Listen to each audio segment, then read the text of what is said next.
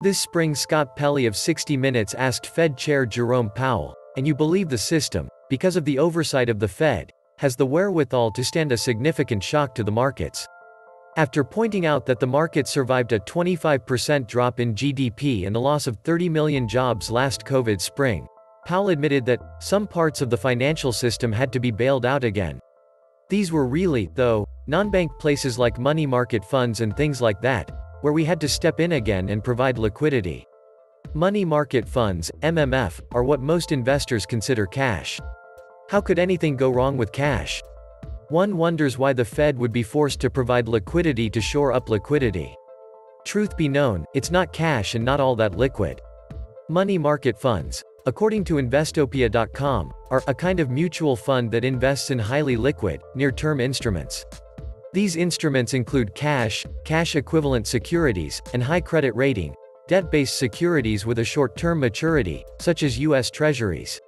For those who surf Twitter, there's been chatter aplenty about the surge in the amount of reverse repos. Ex-Dallas Fed staffer Danielle DiMartino Booth tweeted, "The Fed is still buying about $120 billion per month in Treasury securities and mortgage-backed securities, thereby adding liquidity. But with its reverse repos of $485 billion, the Fed undid 4 months of QE. Think about that.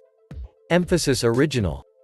Another former Fed senior staffer, Roberto Perli, chimed in with, "Basically, money funds prefer to receive a zero interest from the Fed than risking less than zero rates in the market. This reduces bank reserves, frees up banks' balance sheet space, and allows banks to deploy funds elsewhere." Deploy where? If commercial bankers are set to go on a lending binge, they don't act like it. Jim Bianco, in a Real Vision daily briefing with Ed Harrison, also mentioned that reverse repos hit $485 billion and made Perli's point. There's so many reserves in the banking system, and there's so many places you could put reserves, like you could put it in general collateral repo. You could put it in 1-month bills, just to use 2 examples. Those are negative, those rates are -1 basis point right now. Money market funds guard their $1 net asset values, NAV, with their lives. No one in America wants to break the buck, whereas in Europe, MMFs never promised a fixed-rate NAV on their money funds, Bianco said. Their money funds go out the 4 basis points and it does vacillate up and down, but in the United States, by offering fixed-rate $1 NAVs, we think that's the safest investment that you could possibly, because it's $1 every day, it never changes. There's nothing safer than putting your money in a money market fund.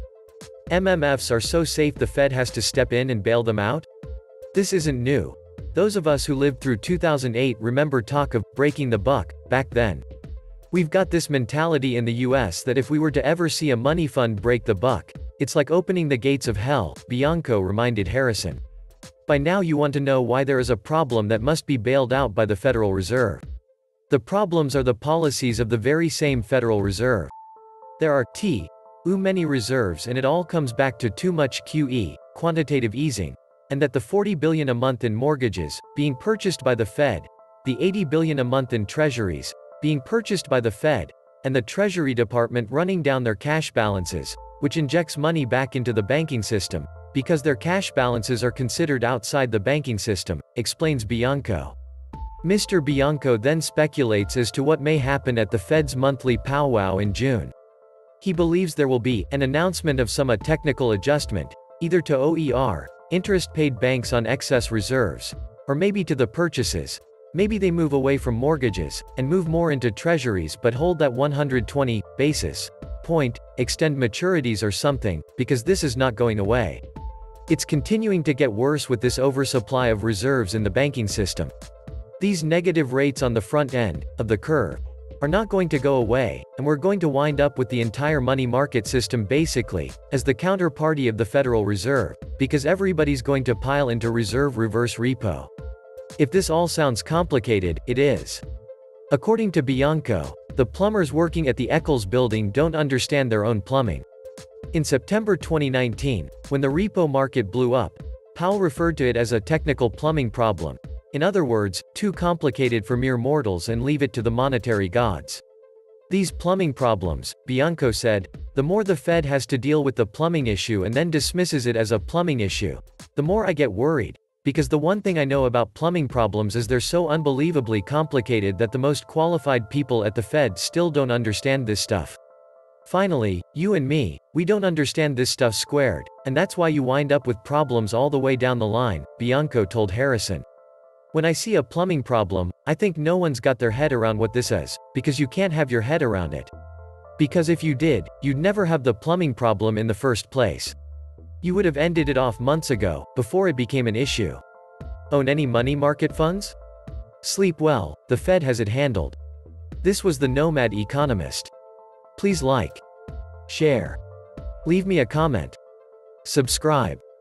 And please take some time to subscribe to my backup channels. I do upload videos there too. You'll find the links in the description box. You will also find a PayPal link if you want to make a donation. Thank you wholeheartedly to all those of you who have donated. Stay safe and healthy, friends.